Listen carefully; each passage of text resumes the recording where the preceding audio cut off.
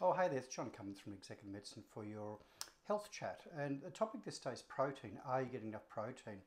Up until 2006, the recommended daily intake was for a male 0.85 grams per kilogram of body weight protein per day, and for a woman about 0.75. Research since then has actually strongly suggested that for healthy aging, we should be getting between 1.2 and 1.6 grams per kilogram of body weight.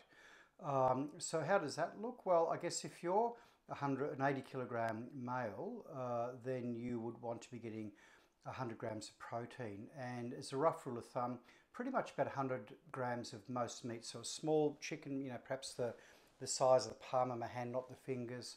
The same with fish, the same with turkey. Generally would contain 20 grams of protein. An egg would contain about 5 grams of protein.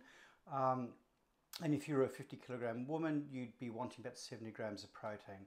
So why would that be, or what's the benefits of higher protein? Well, most studies have shown that essentially if you have more protein, it's much better for maintaining your muscle mass. So I was a little skeptical that, athletes going to, say, gyms and drinking protein shakes before or after training does anything. But there are some studies, which I'll probably touch on later, that show that just around the resistance training, it can help build muscle mass. So a higher protein intake can increase your muscle mass.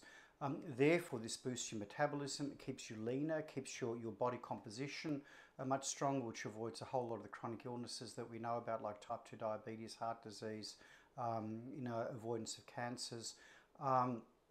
And generally just reduces that frailty that we get as we age. So it's important to look at your protein sources, either from animal products or vegetarian, which I'll touch on in another episode as well. But the message being that you probably should be eating more protein than you do, and probably spread over different times of the day, which I'll touch on later on as well. So that's an intro. I'll be talking a little bit about protein later on in other messages, but the figure of around 1.2 to 1.6 grams per day. And if you jump on the net and just have a look at how much protein is in various products, that'll give you an indication of how you should eat it. And probably you should eat it spread throughout the course of the day, which I'll discuss in the next health chat.